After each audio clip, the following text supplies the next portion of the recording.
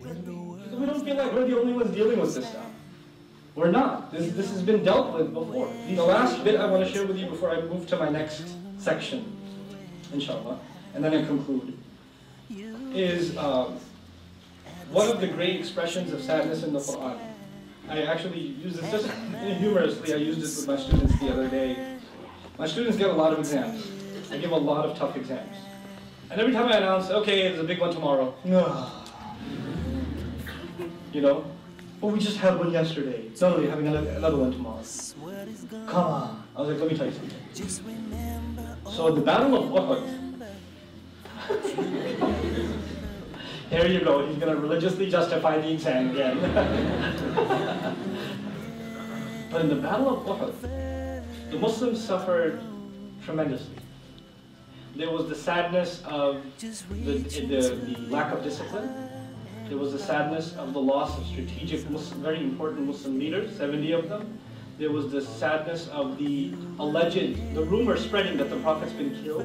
There was the sadness of him losing his tooth and actually falling unconscious. There was the humiliating sadness of the Muslims having to retreat up a mountain. There were sadnesses piled one on top of the other, and things weren't looking like they were getting any better. Which kind of sadness is it when things don't look like they're going to get better? Which one is, oh, this was your test, and you have, unfortunately, come on, give me, brothers,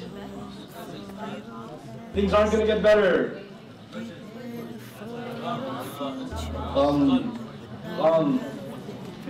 Clouds ain't going away, bad things are going to happen.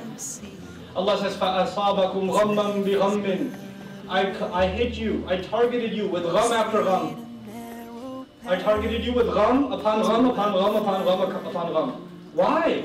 لِكَيْ لَا تَأْسَوْا عَلَى مَا فَاتَكُمْ. So you stop worrying so much. So you stop worrying about what you lose. You stop becoming sad. That's so the other word for sadness is used now. Right? So to look back and regret.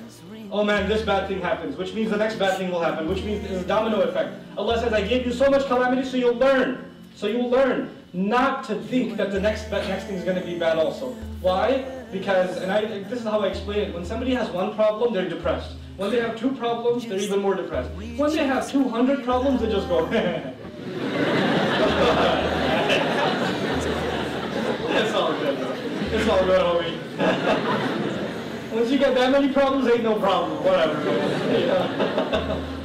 Allah says, I hit you with so many problems, so you stop worrying about your problems. So you realize you're not in control. Allah is. And just chill out. Stop trying to control everything. SubhanAllah. So this is one of the last things I wanted to share with you.